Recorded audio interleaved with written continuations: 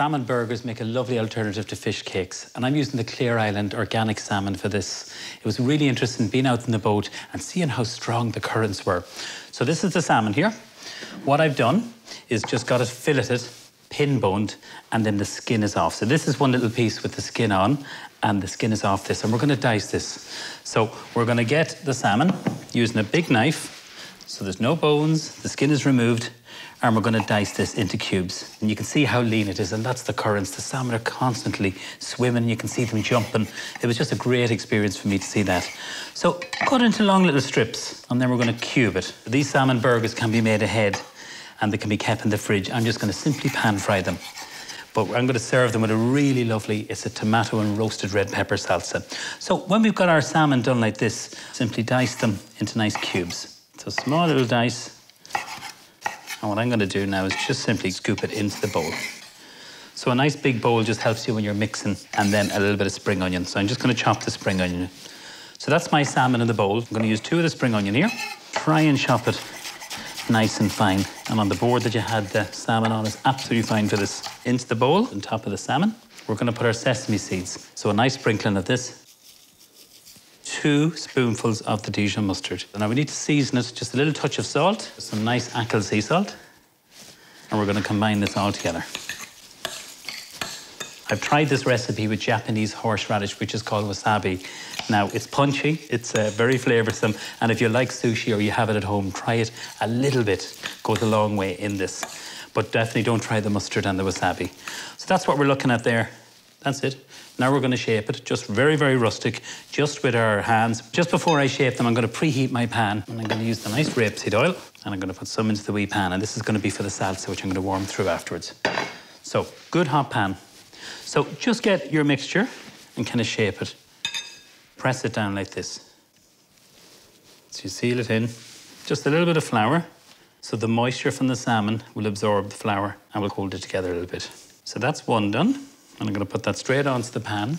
The pan should be nice and hot, just make sure it is. You can hear that little sizzle. We'll do another one. And it's really good to use oily fish for this. Just makes it a little bit easier. I think 2 of these is more than enough for a serving. And the difference in this with fish cakes, you'd have, the base would be mashed potato, you'd also have some salmon and other different kinds of fish. Very carefully place it down, watch the fingers, and now we're going to wash our hands. Turn down the pan. I definitely don't want to overcook. I'm going to put a little bit of butter in that. 2 wee pieces of butter there. Just let them nicely cook. Now I'm going to start the tomato and roasted red pepper salsa. I've got a couple of tomatoes, de-seeded, but I've left the skin on, and then a roasted red pepper. I love roasted red peppers.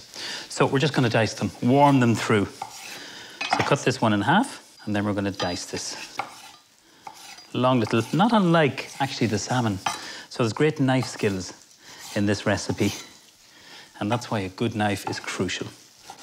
So a little cube here. So this is pre-roasted, so there's no need to cook it too much. If you want to roast your own peppers in the oven, under the grill, you can do that, but they get a little bit soft, so they do, and a little bit mushy. So I'm just going to put it into the bowl. So the tomatoes, again, 3 little strips, nice cube of this. And you can make this recipe with cherry tomatoes when they're in season. The lovely little vine cherry tomatoes are gorgeous. So I've just used 1 small tomato and 1 small roasted red pepper. So we're going to put a little bit of sweet chili sauce, a little drizzle of that. I'm going to put in lemon zest. I love lemon zest or lime zest in this, works really well. So using the microplane onto the bowl, grate it just like this. Now, I always think it's nicer warm through. So what I'm going to do is heat the pan. Just before I put the salsa on, I'm going to turn the salmon burgers. And using a fish slice is probably the easiest because they are fragile and they look great. Colourful, nice bit of texture there from the actual flour and the spring onion and, of course, the sesame seeds. And don't worry, that one is just breaking up a little bit. Don't worry about that. If you wanted to hold it together, you could put an egg, but I didn't really want to put an egg. I think it's nicer to eat without the egg. We get our salsa into the pan. We're going to warm this all through. So I put a little bit of rapeseed oil. I'm going to put a little bit more, and then we're going to make it sweet and sour. So how do we do that? We use a little bit of vinegar, white wine, cider vinegar, anything like that is fine. Just a splash. Pinch of sugar, so you have the sweet and sour. A And then we need a little bit of salt. And then a touch of lemon juice. Just literally a squeeze, that's all I'm putting in here. And then we stir this through. We have a little bit of pepper.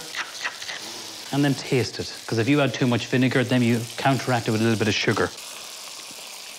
It's not too spicy, because it's sweet chili sauce. A little bit of fresh basil. At the last minute, switch everything off. And then we'll be ready to serve. It's as easy as that. A little bit of sourdough bread. So instead of using your traditional burger bap, we're going to use a little bit of sourdough bread, a little bit of oil, you put on a griddle pan and you toast it. This is baby gem. It's just so tasty. So we're going to put that there. Carefully lift up your salmon burger. So that's the first one there. So you can see there's great texture from the salmon because you've diced it. It's not minced, so it's a very, very different mouthfeel. Then we have a lovely red pepper. Salsa here. I think 2 of these and you'll be well satisfied.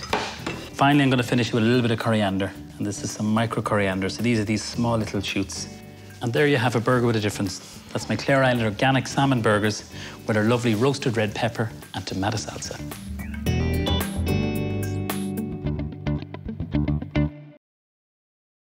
Irish seafood. Easy to prepare and easy to cook. For everyday meals.